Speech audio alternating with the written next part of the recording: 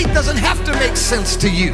My faith doesn't have to fit into your box. My faith doesn't have to fit in a graph or a chart, because when I know it, I know it. And when I know it, you can't talk me out of it, because you didn't talk me into it. Faith is a real thing. I need somebody to clap your hands one time. I'm just going to preach for a little bit, then I'm going to go sit down. But I want you to say, faith is a real thing.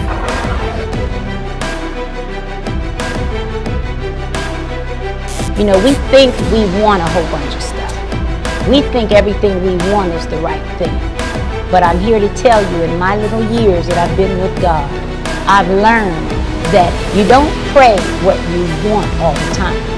You ask God, your will be done. Amen. You ask God to bring the one that is His will in your life. You ask God to open the doors that is of His will for your life. Or, people of God, you might get you a Saul. Or you might get you some doors that open that will destroy your life if you're not careful.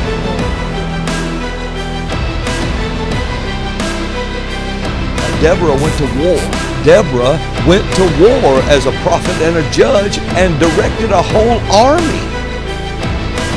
Elisha dealt with kings. Everyone dealt with kings. When Jesus was born, at least 75 kings came from the east into Jerusalem and confronted Herod, who was a king, and came to say, we've come to worship the king. Everything was political. There's never a time when it's not.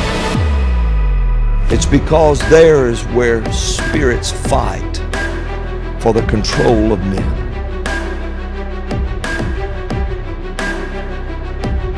If you only knew, Paul tried to tell you, he said, eyes have not seen it. He said, ears have not heard it.